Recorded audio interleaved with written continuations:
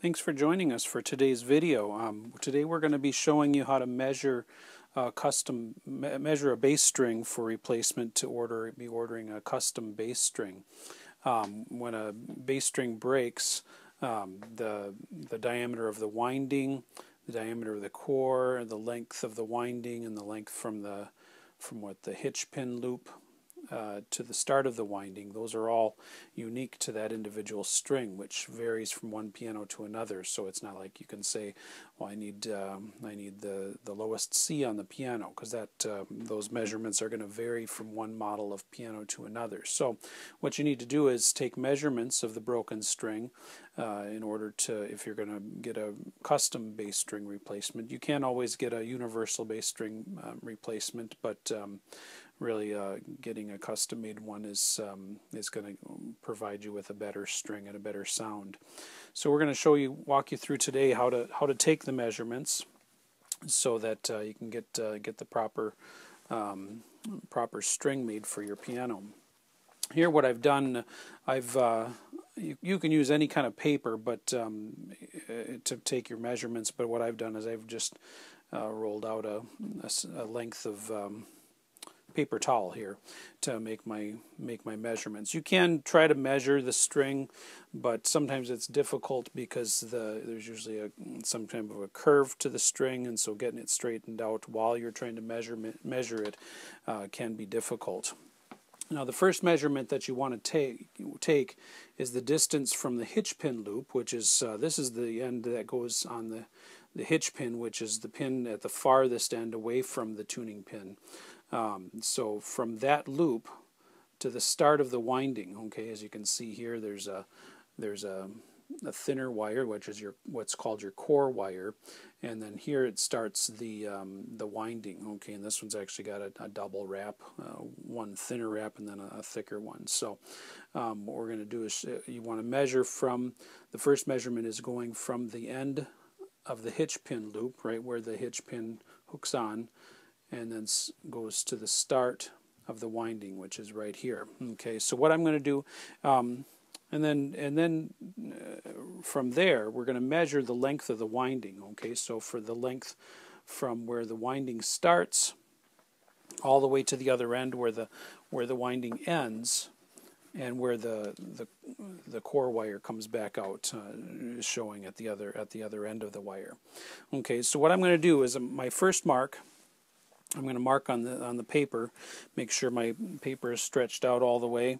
I'm just going to take a marker here and make a mark right at the end up here at the end of the hitch pin loop. Okay, and then keeping it stretched out, holding it in place, I'm going to make my next mark. See if I can move my hand out of the way so you can see. Right here, where the length of the winding starts, I'm going to make a little line there. Okay, and then I'm going to hold that in place and try to move my camera here so you can see when I start to move down. And what I'm going to do is I'm going to just hold that wire in place with the paper and try to keep it as straight as I can, and come all the way down here to the other end and take my marker, and I'm going to make another mark here at the end of the winding, where the winding stops. Okay, now the length of the wire after that is really unimportant, because when we send you the string, once it's been made, that length, that end of that wire is going to be much longer than you need. The purpose for that is you can just take it to where you need to cut it off, and generally you cut it off about 2.5 inches beyond the tuning pin. Once it's hooked onto the hitch pin, strung through the bridge, through a graph or whatever it is at this end, and then pull that tight, and then measure it when you go to install the string. Measure about 2.5 inches beyond the tuning pin, and then cut it off there, and then hook it onto or coil it onto the tuning pin, which we show how to do that in another video. But here, once we've made our measurements, then it's on our paper, or paper towel as I have here. Then it's much easier to make the measurements. Then what we can do is we'll take our measurement from the hitch pin to the start of the winding, which in this case is 5 1/4 inches. Then we're going to measure from the length of the winding, which would be our point here, to the other end, which ends up being, let's see,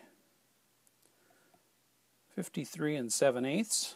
Okay, so you can go to the closest eighth, or eighth inch is usually the closest eighth inch is usually best. That's what we see the most commonly, anyways. So 53 7/8. So that's taking the two measurements that are hitch pin to winding, and then the length of the winding. The other two measurements that we're going to need in order to make a custom bass string is the diameter of the core wire. To measure the core wire, you would use a micrometer. You can use a caliper too if you've got one, but either way, you've got to have a tool that measures to the nearest 1/1000th of an inch, so 0.001 inch increments. So like this one, as you can see, has 0.001 inch increments. So what we're going to do here is put the wire, and we show more detailed instructions on another video on how to take measurements of a wire, but you can see this one is 27 thousandths. I don't know if you can see that on there, but like I say, we have another video that shows that in more detail. So that'd be 27 thousandths of an inch, or 0.027 inches. And then the diameter of the winding is